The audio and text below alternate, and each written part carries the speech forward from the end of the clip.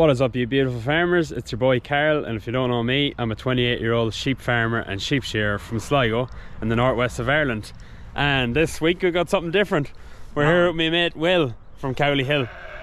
How are you getting on, Will? Yeah, not too bad. Today we've just come over to England as I'm showing Karol some of the proper sheep in the world. So we've got some clins here today. So these are basically the poorer tucks that we've kept back this year. There's about 40 left. So the plan is this morning I'm going to pull some of these out to go to the local butcher. To Clin lambs just go to the butcher. That's the only spot for them. Yeah. You don't want them breeding, like? No. Well, we have some. You don't want any clins breeding? Yeah, you do. Came over to visit a couple of people in England, and I said I'd stop in with Will for a couple of days and see what he's up to. And he's very nice to put me up. Hoping to get shearing a few sheep today.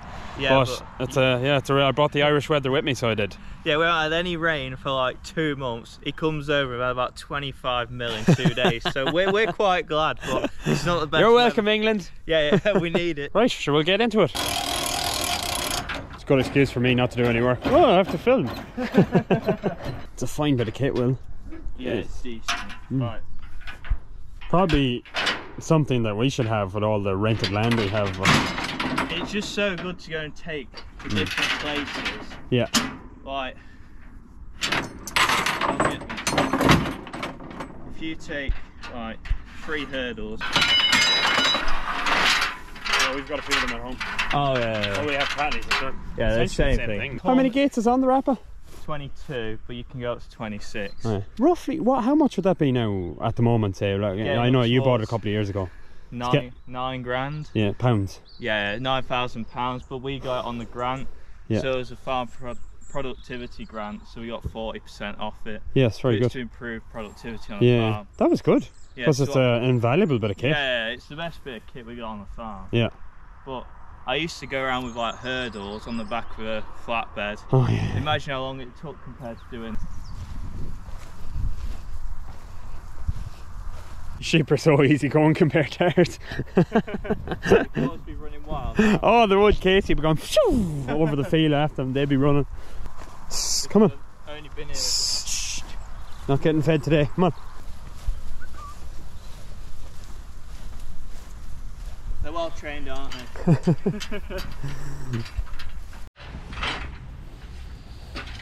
So we've got the sheep in. Local abattoir, that's where you're going to, isn't it? Yeah, literally, the local abattoir is 4 miles away. Yeah. And they go to a local butcher. Yeah. It's like literally the same village that I live in. That's nice. So you can go with a few, like you don't have to wait till there's like 50 ready. Yeah, like that's nice. You know? Yeah, because of the short mileage, I take like 6 to 12 a week. Far away. Get your beer tokens for the week. That's it. This couple of boys are long-term projects, as we say over home. Yeah. They're only young, I'd say, them. Yeah, they shouldn't have been born. A really late born lambs that we didn't know she was in lamb. Yeah. Then that one's just never grown. Yeah. So these are young. That's just never grown. Yeah. But the rest, they're proper fat lambs. They'll come into something someday. So it's no secret you're a big fan of clins. Why? Just easy lambing, good all round sheep, so no problems with lambing. Like I said, they're milky use, so they'll get lambs up to finishing before you wean them sometimes. Yeah. They're just good all round the sheep. Yeah. They might not be as like conformation wise like a Tex or a Shearer, but they're getting on that way. Like they're not little. Them things that are just skinny, there's a decent bit of meat on them. Yeah. So for a commercial farmer, clean yours and then put something like a Texler Charlie to them is a good combo. People would do.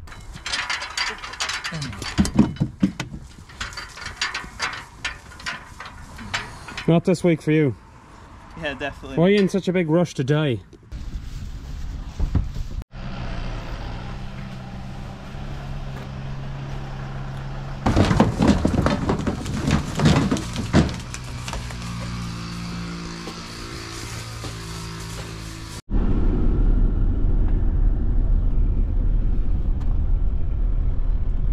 Savage land over here, but at the same time only recovering from drought, like. Yeah, you can see it's got like a yellow tinge to it. Yeah. It's like greened up the last week. But before that you can see all the dead bits. It was really bad. I'd say it was bad here 2 weeks ago. Yeah, well you can see down there what it was like. Yeah. All those fields. So now we're over with the ewes and the old lambs, and the day has improved. Now there's meant to be a thunderstorm coming in 2 odd hours, but it doesn't look like it. It's blowing up a good day. Such an Irish day. Muggy and drizzly and misty in the morning, and now it's blowing up a decent enough day, like ridiculous. But I'm just waiting. Gonna go over and give Will and Josie a hand. I don't know if you can see them in the distance. There's no zoom in this bloody GoPro camera. And we have the Rappa handling unit kind of half set up. So I'm going to go over and give them a hand to get the lambs in. There we have the Clin Yo lambs.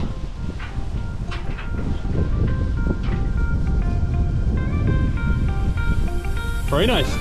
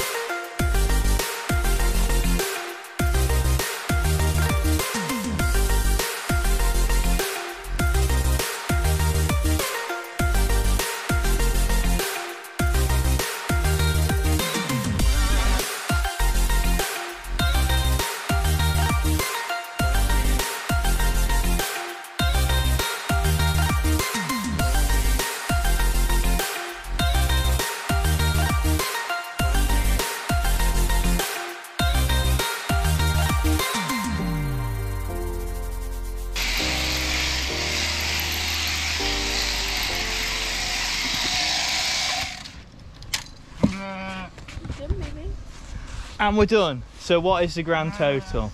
What is grand total? Oh, 96 I got, 96. But could be 1 or 2 either. No, it sounds about right to be fair. Ideal, we're done. Nice shoes. They're proper shearing shoes. I'm gonna wear this straight to the pub. We're trying to produce ewe lambs and ewes to breed, so we want them to last as long as possible, produce as many lambs as possible, and be good mums and produce decent lambs that grow quick. So grand scheme of thing, we're not looking for big sheep, we're looking for something probably around 70 kilo, maybe slightly bigger. Doesn't eat too much grass, because the more they eat, the more they cost to keep. It's all really inputs and outputs, isn't it, for people that aren't farmers? Like it's it's just you're trying to get reduce as much out of them, putting as little in as possible. But it's the same with any business. It's like making profit. If you spend more, you're going to make less money. It's the same with these.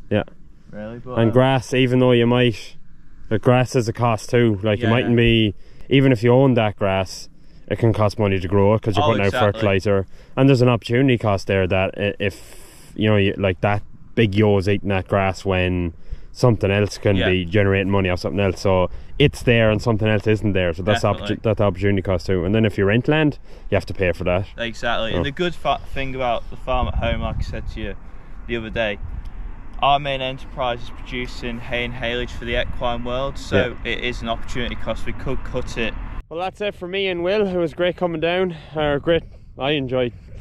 Well, that's it for me and Will. Go and subscribe to Cowley Hill Farm. Thank you. See you for the next one, guys. Cheers, mate.